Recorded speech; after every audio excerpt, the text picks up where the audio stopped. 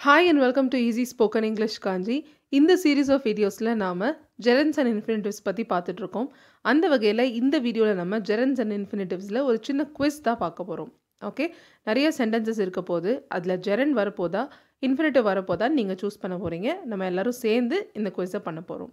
Alright, now let's get started with today's video.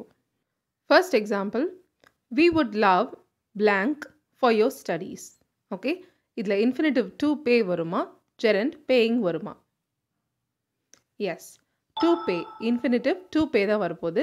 We would love to pay for your studies. We would love to pay for your studies. So எப்போவுமே இந்த மாதிரி would love, would like இந்த மாதிரிலாம் வரும்போது எப்போவுமே it is followed by an infinitive. Alright, second sentence, you seem blank a little tired. To be a being. Yes, it is to be. You seem to be a little tired. Okay, seem வரும்போது it is always followed by an infinitive. gerund வரவே வராது. Alright, next question. They discussed blank to a different city. Okay, infinitive to move, gerund moving. Yes, moving to a different city. They discussed moving to a different city. எப்போவுமே discuss வரும்போது பக்கத்தில் gerund தான் நம்ம use பண்ணணும், not an infinitive. Next question. She chose blank with her parents. To live or living? Yes, to live. She chose to live with her parents. Okay, so chose வரும்போது it is followed by an infinitive. Next question.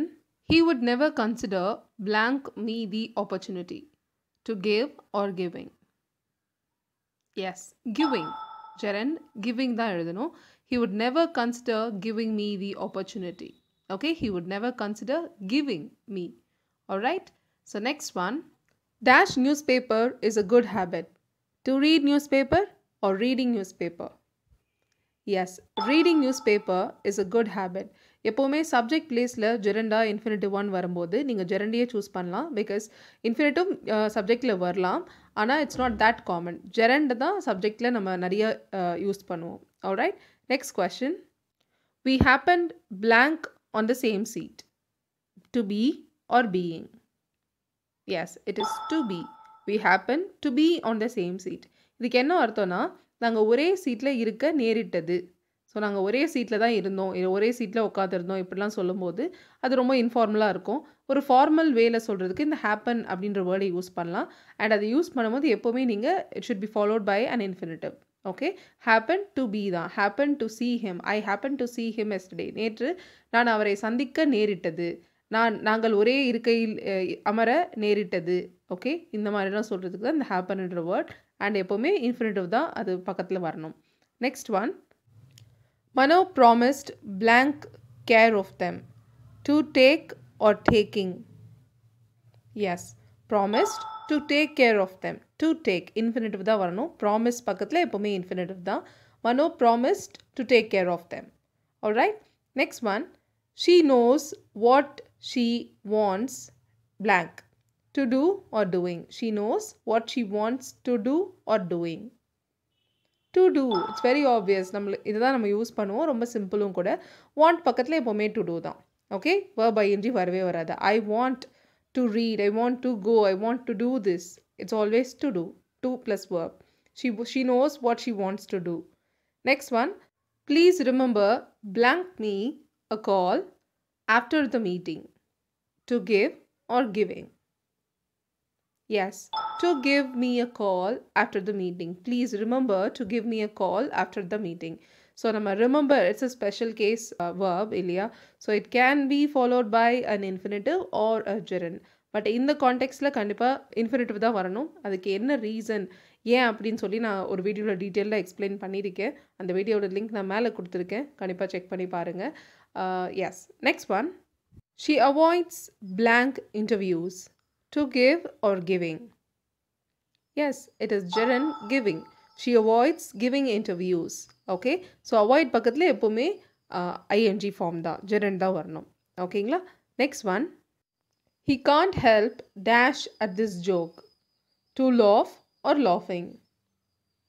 Yes, laughing. He can't help laughing at this joke. அதாவது இந்த மாதிரி can't help, can't stand இது மாதிரிலாம் வரும்போது இந்த எக்ஸ்பிரஷன்ஸ்க்குலாம் பக்கத்தில் நம்ம gerund தான் யூஸ் பண்ணோம். Can't help laughing, can't stand seeing you in this position. என்னால் நீ இந்த மாதிரி இருக்கிறத பார்க்க முடியல, அதுதான் can't stand. Can't help அப்படின்னா என்னால் இது பண்ணாமல் இருக்க முடியல அப்படின்னு அர்த்தம். இதை பற்றியும் நான் ஒரு வீடியோ போட்டிருக்கேன், இந்த can't helpன்ற எக்ஸ்பிரஷன் எப்படி யூஸ் பண்ணுறதுன்னு. அதோட லிங்க்கும் நான் மேலே ஐகார்டில் கொடுத்துருக்கேன், நீங்கள் இன்னும் பார்க்கலன்னா செக் பண்ணி பாருங்கள். Next one, he agreed blank me in the evening to meet or meeting. Yes, he agreed to meet me in the evening. It's infinitive to meet. He agreed to meet me in the evening. Swimming helps blank or muscles. To strengthen or strengthening. Yes, it is infinitive to strengthen. Swimming helps to strengthen our muscles. அங்கே பக்கத்தில் object pronoun ஏதாவது வந்தாலும், helps பக்கத்தில் object pronoun ஏதாவது வந்தாலும் நம்ம to strengthen தான் use பண்ணணும். to அதாவது infinitive தான் யூஸ் பண்ணணும். And the last question for today is, she forgot blank an alarm. To set or setting. Yes, to set an alarm. It is also a special case verb. இங்கே infinitive-வும் வரலாம், gerund-ம் வரலாம். So alarm வைக்க மறந்துட்டா அப்படின்னா to set, வச்சதையே மறந்துட்டா அப்படின்னா setting. Alright? So thank you so much for watching this video till the end. இந்த video உங்களுக்கு பிடிச்சிருக்கும்னு நினைக்கிறேன். உங்களுக்கு ஒரு லாஸ்ட் நம்ம 2 வீக்ஸாக பார்த்த இந்த 5 வீடியோஸையும் ஒரு சின்ன ரீகால் பண்ண மாதிரி இருந்திருக்கும். அதுக்காக தான் இந்த குவிஸ் வீடியோ. ஸோ நீங்கள் எவ்வளோ கொஷின்ஸ் கரெக்டாக பண்ண முடிஞ்சது அப்படின்றத எனக்கு கீழே காமெண்ட்டில் சொல்லுங்கள். நாளைக்கு ஒரு இன்ட்ரெஸ்டிங்கான கான்வர்சேஷனோட உங்களை சாட்டர்டே வீடியோவில் பார்க்குறேன். Until then, take care and bye.